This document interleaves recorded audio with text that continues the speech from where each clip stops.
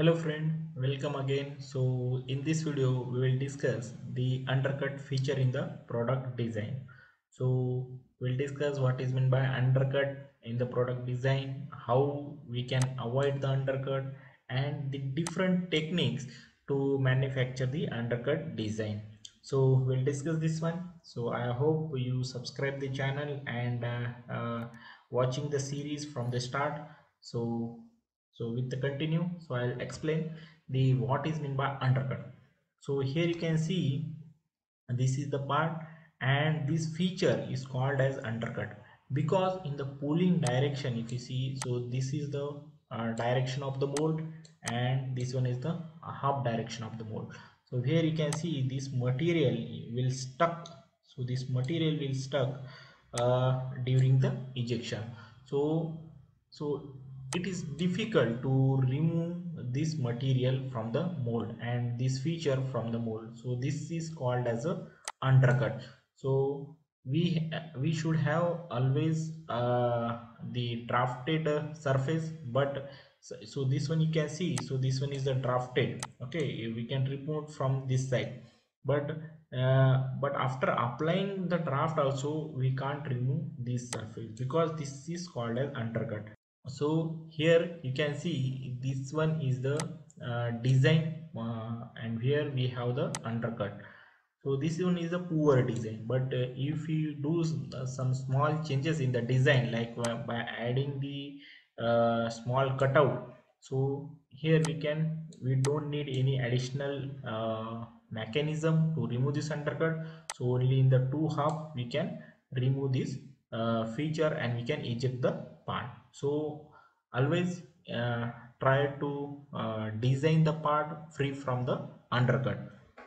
The undercut features generally stuck in the mold and it is difficult to eject from the mold. And sometimes the small undercuts are allowed, and it depends on the type of material, the manufacturing process we are using. Like you can see in the rotational molding. So the rotational molding is a zero pressure molding. Generally in the rotational molding, so the material leaves the wall. So suppose this one is in the rotational molding, so material leaves this wall and shrink. So at that time, so some small undercuts we can eject. But in the injection molding, if you see, there will be the high pressure. Okay, so at that time, so we need a good drafted design and free from the undercut features. And if the undercuts are means as per the applications we require those features, so at that time we can use the lifter and the slider mechanism. So these are the two mechanisms I'll explain in the next slide. So with the help of the mechanism we can manufacture the undercut features, but our part should be free from the undercuts. We always try for the free from the undercut design. So we won't allow undercuts if it is not as per the applications or not as per the requirements. Okay, so how we can avoid the undercuts in the design? So first is our part should have the good amount of draft. So suppose this one is my part. Okay, so we need to give the draft to the vertical surfaces. So this one is the my first mold movement and this one is my second mold movement. So this surface parallel to the pulling direction. So parallel to the pulling directions we need to draft this one. So this surface we need to draft. Okay, this surface we need to draft. So this surface we won't require a draft. Okay, so certain angles we need to provide here so that we can eject from the both the side. So the draft angle, it depends on the height of this surface.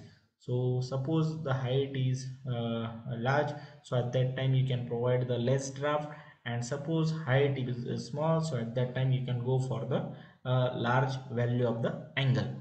So generally in the injection molding, so we will try from 1 degree to 3 degree, but it depends on the height, as I said. So you can go for 0.5 as well if the height is large. So because if we provide the point 0.5 even here, so you can see at the end it will be the big change. So you need to check here this distance, how much distance here increasing. So our while providing the draft, so always make sure that your base geometry will not disturb. So provide the draft as per the your part geometry and the height of that surface. If the surface height is very small, so at that time you can go for 5 degree as well. And then the correct parting line we need to select. So I will show you in the CAD. So here you can see this part. Suppose I choose this one is as a parting line, so at that time you can see this is the undercut. But if we shift the parting line to the at the middle, so here you can see if I choose this one as a parting line, so this will be the undercut at that time. But if I choose the middle of this one as a parting line, so at that time I can give the draft of this surface. So in half I can give the draft and we can eject the part. Okay, so in this case we can shift, if we have shift the parting line, and we because of that we don't have the undercut. So likewise you need to choose the correct parting line. Next one is always we need to try for flat parting line instead of offset parting line. So you can see in the CAD software, like this one is a part. Okay, so here we have the flat parting line. Okay, so this one is a suppose flat parting. I'll show you another example. uh, so this one, so here and at the middle we have shifted the parting line. So this one is a flat parting line, so we will have this parting line here. So we will split this surface draft in the middle. Okay, like I'll show you the draft how we can apply. So this one is a small parting line. Okay, so here we need to select this surface and the hinge parting line, and here we can split this surface. Okay, and dependently we will add, and we can add the 3 degree parting line. So our parting line should be here material at the day removing. Okay, so it will be like this. So I'll show you front view. So this one is a our draft angle 3 degree I have applied, but this one is a very small, so you can go for 5 degree as well, 4 degree, 5 degree as well. So our draft, while giving the draft, it won't change the we need to make sure that it won't change the base design. Okay, likewise, so we need to always try for the flat parting line. So this one is a flat parting line, so we won't have any offset design. But if we see here the product one, so here we have the this design here.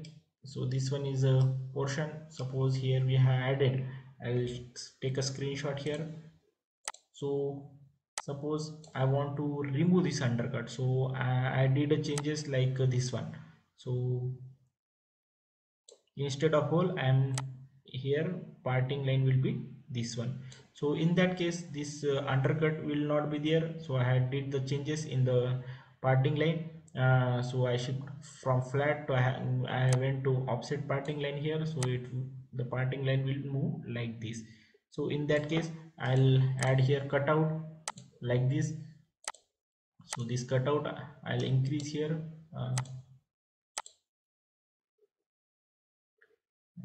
Okay,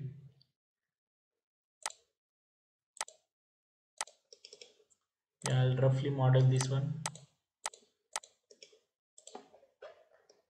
So you can see, so in that case that undercut is removed and our parting line shifted from here to like this. So this one will be the our parting line. So this is the offset parting line actually. So as I said, we need to do some required changes in the design to remove the undercuts, like I just added the cutout. And suppose we require the undercuts in the design, so our requirement is to have that features in the design. So at that time we can design some undercuts, for the internal undercuts we use the lifter mechanism, and for external undercuts we use the slider mechanism. So I'll explain in the next slide actually. So we have the different techniques to manufacture the undercuts, but it requires the more cost, it increases the more complexity and the mechanism. So always try to free from the undercut design. So these are the some techniques where we can manufacture the undercut features also. So first one is the slider and the slider mechanisms, where you can see this mold is move upward, this mold is move upward, and for this undercut only, we have the sliding core. So sliding here, so this mold will slide like this. So this one is the slider mechanisms where we can manufacture the undercuts. Next one is the lifter mechanisms for the internal features. So you can see this mold will go down, this mold will go up, and this is the angle pin lifter.